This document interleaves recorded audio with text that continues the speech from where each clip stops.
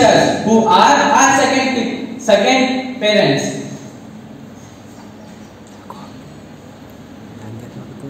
Knowing well that we are beautifully and wonderfully made.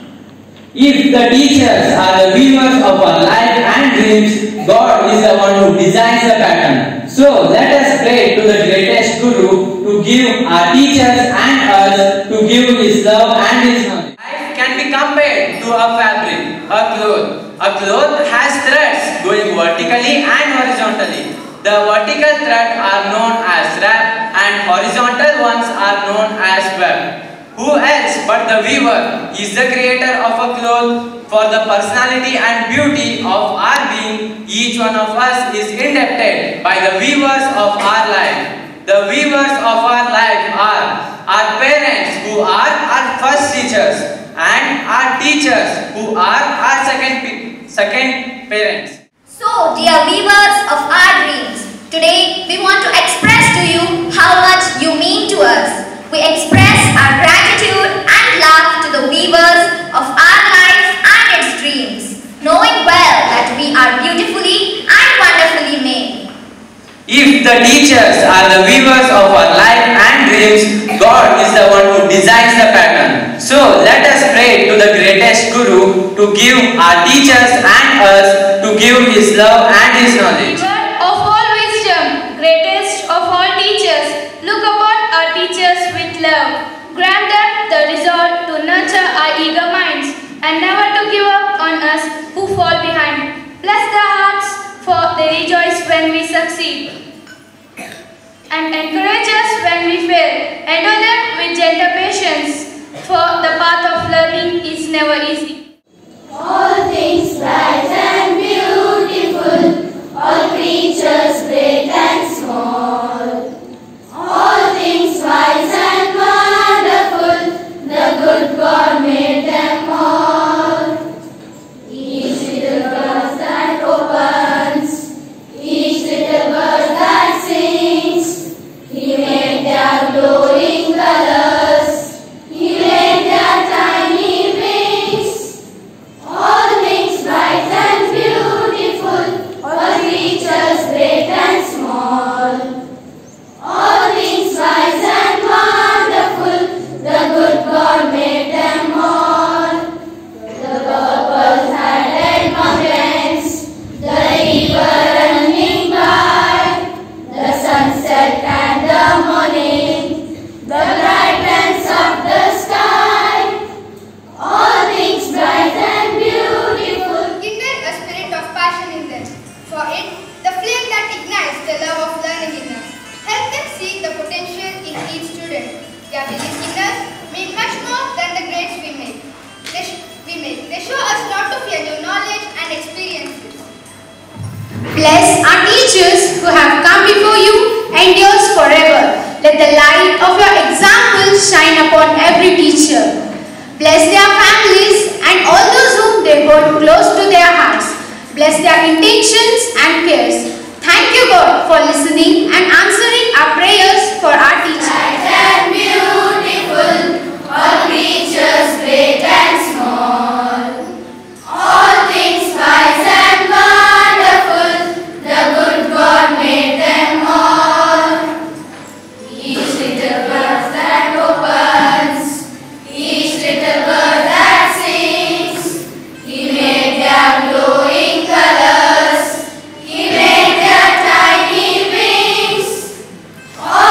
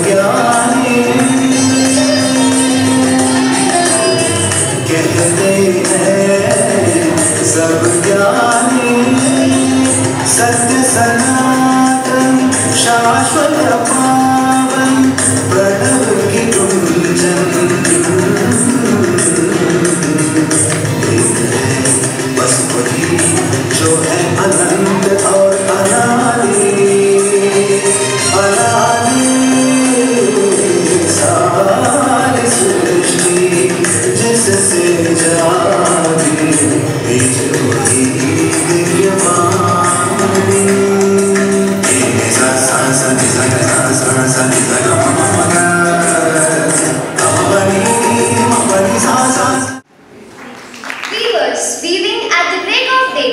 Why do you weave a garment so gay? Colorful as the shades of rainbow, beautiful as the rays in down. We weave the ropes for some stars, which has fallen from the heaven into our hands. We illuminate them with light of joy to make their lives and dreams as colorful as the colors can be made.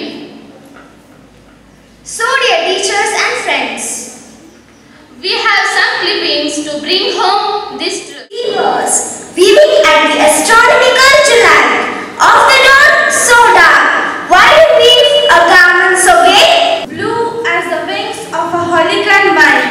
We weave a rose of a child so small.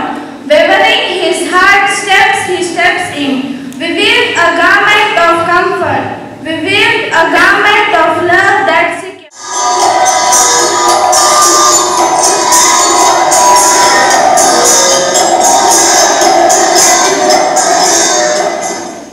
My son, school starts today.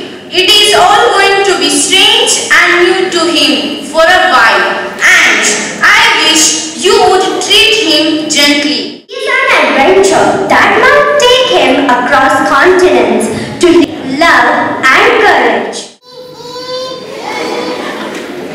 He needs from me tender love and security. I am the one to hold his hand, to lead him to enter into the wider world. I need to lead him to social life, where he learned to adjust himself to the society. Then he behaves into a wider world. He finds reputation and standing in his society. He feels belonged and needed.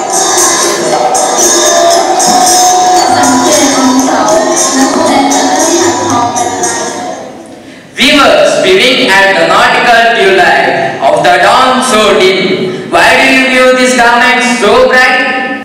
Like darkness and light interwoven, we weave the feeling so fine, for the voice so gay and astute, to form them prudent and polished.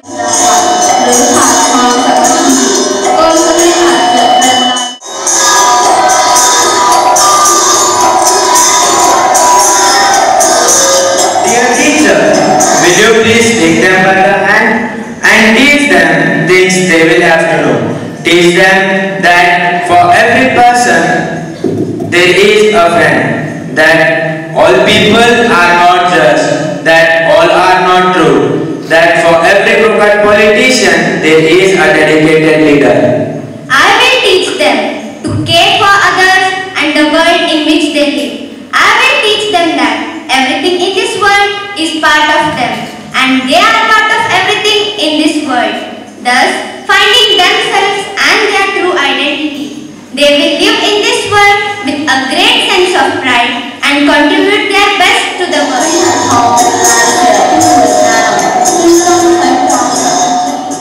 Weavers, weaving at 7 July of the dawn. Why do you weave a garment so magnificent?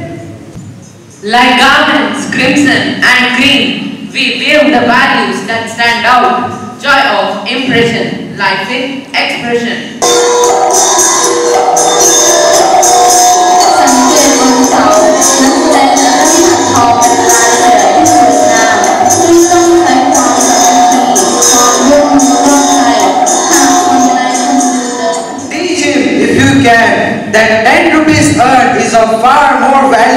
than a lack found. In school, teacher, teach him. It is far more honorable to fail than to cheat. Teach him to learn how to gracefully lose and enjoy winning when he does win. I promise to teach him to watch his thoughts that become his words, to watch his words that become his action, to watch his action that become his habit, to watch his habit that become his character, to watch his character for it becomes his destiny. Attitude is the attitude of the heart. In this term, I want to make him very tall in heart. I will tell him values are lighthouses. They are signals of giving him meaning, direction and purpose.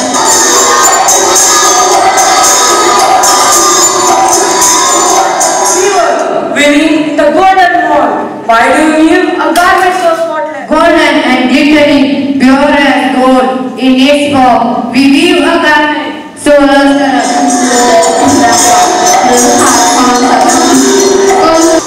Teach him to be gentle with gentle people, tough with tough people. Steer him away from envy if you can, and teach him the secret of quiet laughter.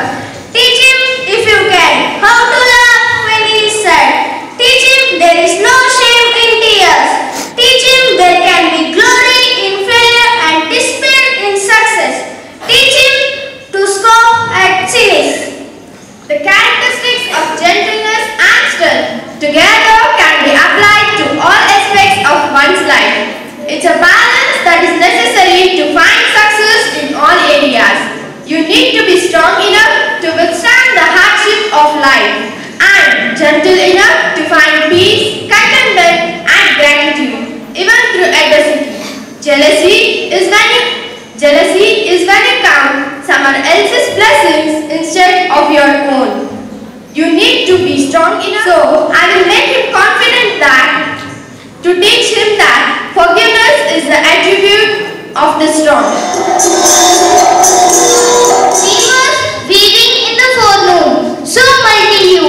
Why do you weave a garment so splendid? Like the plumes of peacock, purple and grey. I weave a life for a boy so adept in the life of a art and life. Teach him, if you can, the wonders of books, but also give time to ponder the extreme mystery of birds in the sky, bees in the sun, and flowers on a green hill. Teach him to have faith in his own ideas, even if everyone tells him he is wrong. Try to give my son the strength not to follow the crowd when everyone else is doing it. Teach him to hear to everyone, but teach him also to filter all that he hears on the screen of truth and take only good that comes through. Teach him to sell his talents and brains at the highest bidder, but never to put a price tag on his heart and soul. Teach him to have sublime faith in himself, because then he will have sublime faith in mankind and in God. This is my wish, but you see what best you can do. He is such a nice little boy, and he is my son. Today I am presenting him to you, oh great and mighty world. My role in weaving a garment for him has ended here and now. He will give his share of contribution to you according to his God-given capacity. I have prepared it for him by carefully selecting the quality and the shade of the fiber I have used in weaving it. He looks so elegant, handsome and attractive in this garment, isn't it? Yes, I have made sure that he will face the world with courage and confidence. He will give his share of contribution. The synergy between him and the world is the finery I have used in weaving you. Too well, that when world sees him wearing such a fine attire, no one would say how skilled a weaver I am. Rather, they would say what an elegant mantle he wears, how attractive he looks, how attractive its colors are. The garment and made for him will become his attribute, not mine. Even he himself began to believe that it was always with him and will forget that it was woven by me for him. That's all right. I know deep down in my heart that I have made him a stalwart personality within. This secret pride and joy I will keep as my reward and reflect it to you all